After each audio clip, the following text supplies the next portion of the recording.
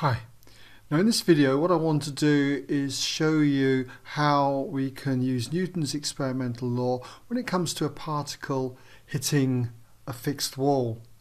We'll also discuss the rebound speed when a ball hits the ground.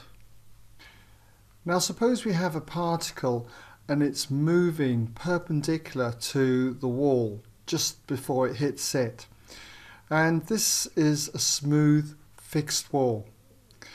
If its speed before it hits the wall is u and when it rebounds its speed is v, then we can apply Newton's law of restitution or experimental law to get E.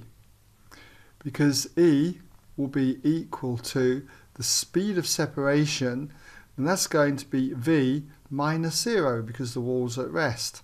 So that's going to be v minus 0 divided by the speed of approach, which will be u minus 0. So what we've got here is that it follows that E will be equal to v divided by u, the speed of rebound divided by the speed of approach. Or you could multiply both sides by u and you find that the speed of rebound is always equal to E times the speed of approach. So let's just put this in practice. I've got a couple of questions here which are fairly typical of this kind of idea. In number 1 we've got a particle, it collides normally, that's at right angles then, with a fixed vertical wall with an initial speed of 10 meters per second.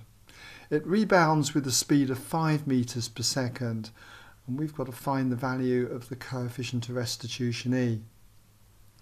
So to do this, what I'd want to do is to construct a before and after diagram. So we'll have a before and after.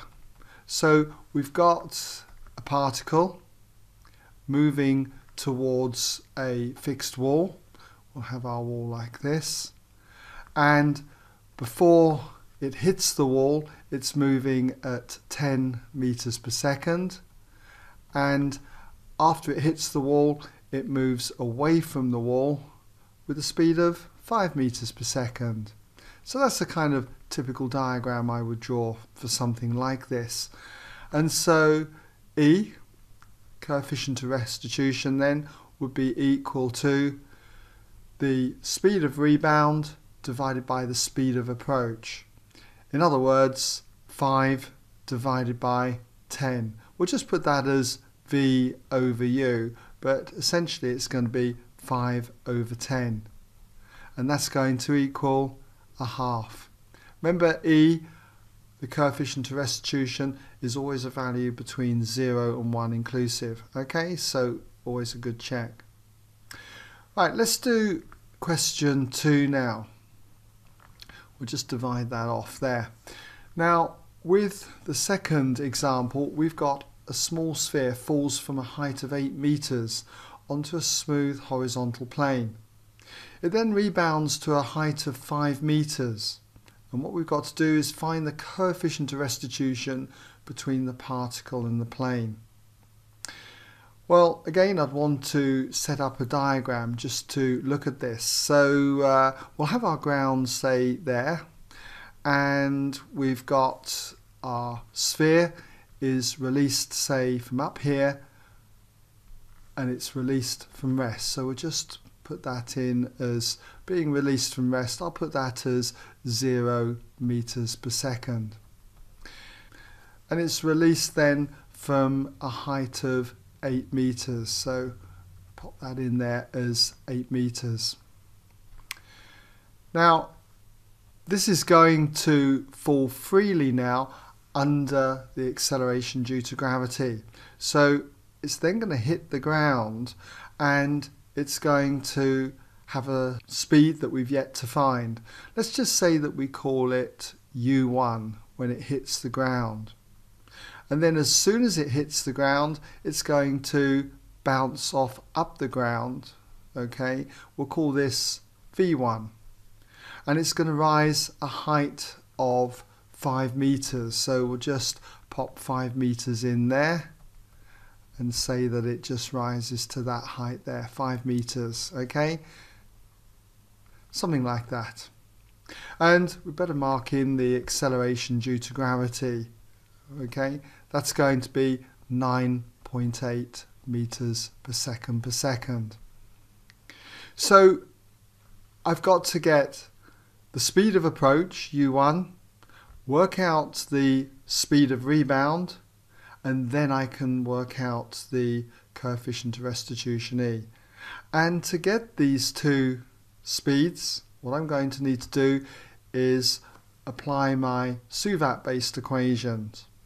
So first of all, we're going to look at the downward motion here, and I'm going to take downwards as positive, so I'll just mark that in there. And we're looking at a Suvat-based equation, SUVAT. Okay, so S, the displacement, well, downwards is positive, so that's going to be 8. I won't put the units in here, okay, because we haven't got much space here. So 8 meters, that is really. U, the initial velocity, well, that's going to be 0. V is what we're trying to find, it's U1. We'll mark that in green here just as U1, okay? And the acceleration is going to be positive 9.8. Time, we don't need the time, okay, so we can afford to leave that out. So what equation would get us the U1? Well, it's going to be using V squared equals U squared plus 2AS.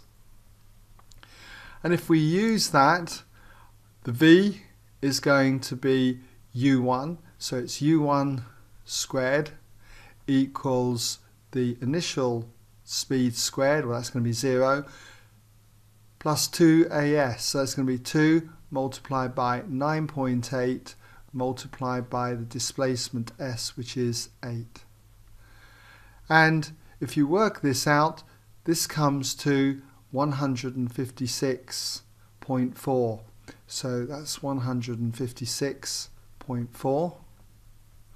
And then to get U1, therefore U1, it's going to be the square root of 156.4. Now I won't work that out, okay? We'll just leave it at that. And that'll be measured in meters per second. So I've got U1. I now need to get V1, the speed of rebound. And what I'm going to do now is just consider the motion upwards from here to here. Now when it gets to the top here, okay, let's just mark that in again, it's going to come to instantaneous rest at the top there. We'll just put a little arrow in there just to show that that's 0 when we get up there, okay? So on the second stage of motion, I'm going to take upwards as positive now.